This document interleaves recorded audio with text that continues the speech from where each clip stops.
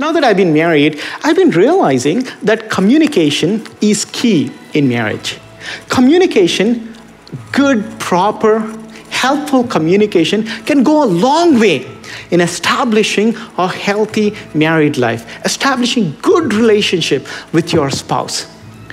It's interesting how when people get together, well, they begin dating, they go on dates together, they communicate a lot, they hang out, they spend time together, and they get married. And the time they get married, their communication is at its peaks. They are talking all the time, doing stuff together, going on a honeymoon, hanging out, having fun. But then what happens? Life hits them. The husband has to work, the wife has to work, and they begin to find less and less time to spend with their spouses. Time goes by. Few years later, possibly they have children at home. And then they got to take care of the kids.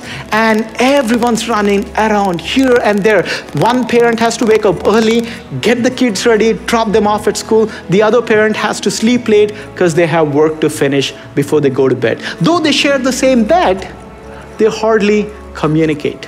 And the advice I have received is to maintain periodic date nights.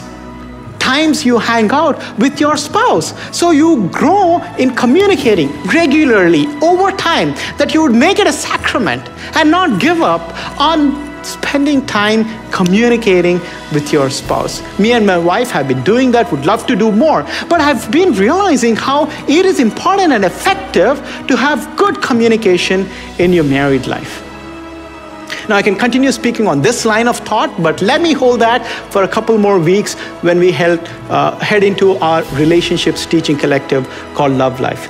But when I was preparing my message for tonight, it dawned on me as to how our relationship with God is very similar. In some ways, we also struggle in communicating with God. See, the time, if you have been a Christian, initially when you were in this dating phase, when you wanted to follow Jesus, really didn't know what faith is all about, you were curious. You would go to church, you would listen to sermons, you would open the Bible, try to read it and understand yourself. You would even begin to pray and try to establish a communication with God. And then later, you made the decision to follow Jesus, to have Jesus as your Lord and as your Savior. And when you made the decision, your communication with God was at its peaks. You could hear God speaking to you, God ridding you of your sin, of your darkness, and welcoming you into His kingdom. And then what happens? Then you begin to go to church, and then time goes by. And then you get caught up in your busy life. And you find it so hard to maintain that good communication you had with God.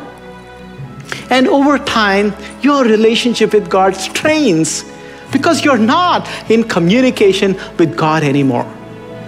Friends, Christianity is not a religion. It's our faith which is a relationship with God. Our faith is very much an active, vibrant, ongoing relationship with God that we need to cultivate.